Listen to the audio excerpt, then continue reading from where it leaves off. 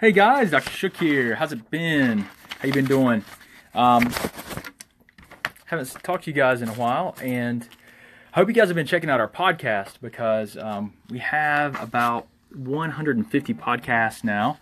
And anyway, I wanted to just hop on here a second because I've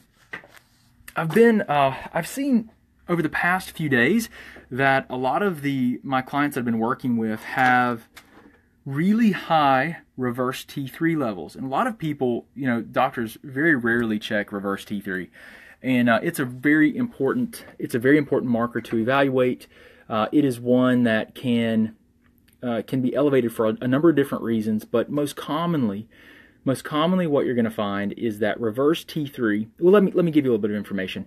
Your body takes T4, which is your primary thyroid hormone, and makes it into T3, which is the hormone that your body uses to stimulate the cells, right? Every cell in your body requires T3 to produce energy.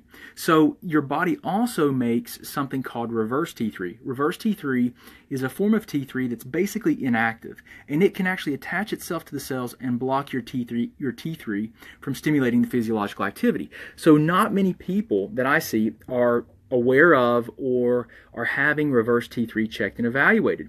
So you have all these people that, I see this all the time where TSH looks good, the doctors will check T4, the doctors will even check T3, and those look good, and they're within the lab range anyway. They're probably not functionally ideal, and they look good and they say you're fine, and the person still feels terrible.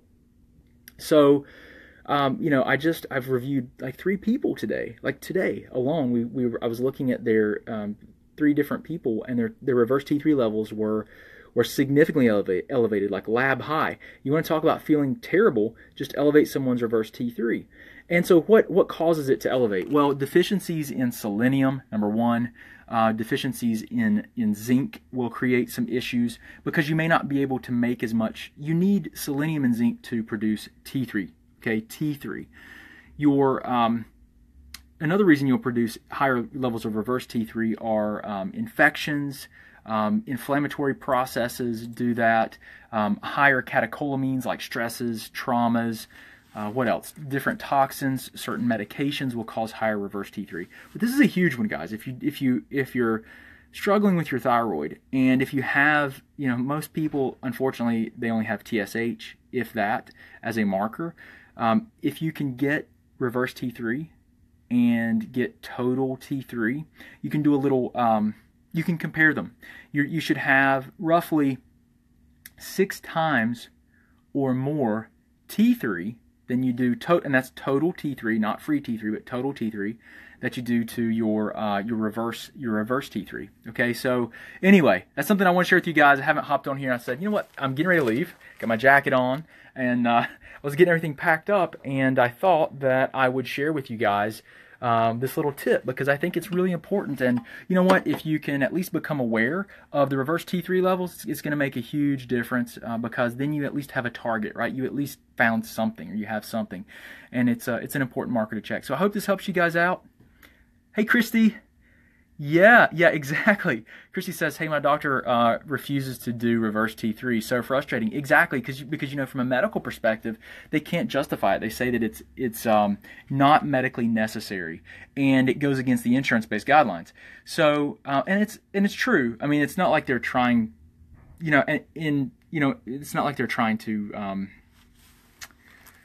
withhold valuable information from you. A lot of them, quite frankly, most of them don't know its clinical relevance. Like, why would I order that? Like, what's the relevance of that? You know what? Let me show you something. How about I show you my screen? If this, hopefully it doesn't do some kind of weird flicker thing. You guys are so welcome. What do you do if your numbers are off? Jenny, I just mentioned, typically, let me show you guys a diagram. Okay, I'm going to flip this and let's see if you can see my screen. Because I was actually looking at this just a second ago. Hold on one second. All right, I'm going to flip this. Hopefully it doesn't do this weird flicker. It might. Do you guys have any kind of weird flicker going on? Yes, no, maybe? Anyone? Can you guys see that okay? Looks good. I should have put this thing in landscape mode.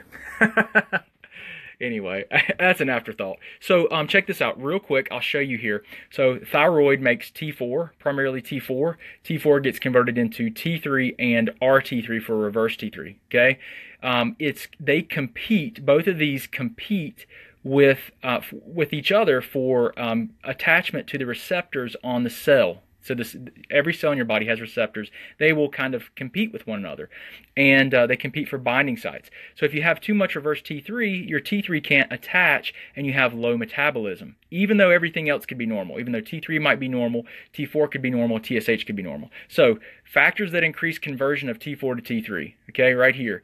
Selenium and zinc increase T4 to T3, okay, so you can't be deficient in selenium. You know, the recommendation is typically 200 to 400 micrograms of selenium, at least 30 milligrams of zinc. I typically recommend like 50 or 60 of zinc. And then you've got to look, well, what might cause T4 to go to reverse T3? Factors that increase conversion: stress, trauma, low-calorie diets, inflammation. Inflammation's huge. So that's why you want to look at like inflammatory markers and stuff, right? You've got to see like what's going on there. Toxins, infections, liver kidney dysfunction, and certain medications. So those are a lot of the reasons that you'll see. And that was actually from the Institute for Functional Medicine. So one of the classes I attended, I believe it was Dr. Hanaway taught that. But it was very good, very informative. A lot of these things I was aware of, but that's a great slide that helps you guys to see that. Yeah, I know, right? Only TSH. So that's what a lot of you guys are going to get.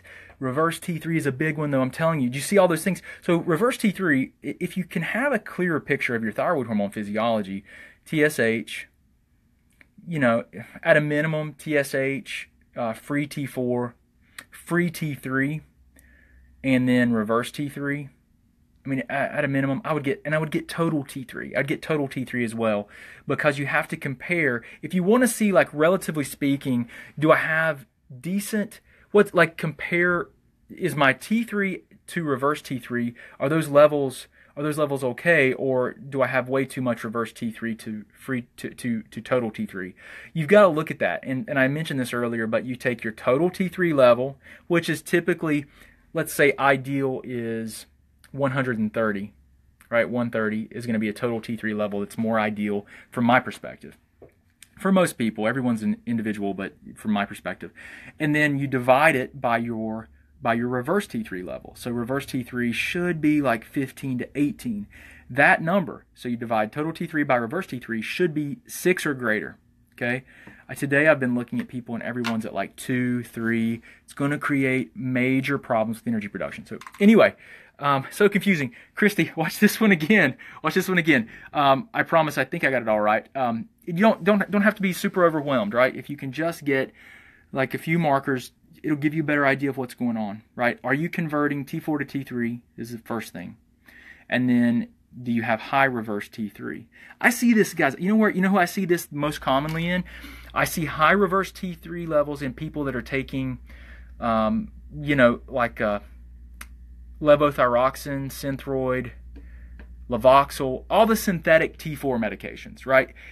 I see it more commonly in those people because those people tend to not be able to convert T4 to T3 very well. They're probably deficient in selenium and zinc. They may have some problems genetically with enzymes, but most commonly it's like a deficiency with selenium and zinc.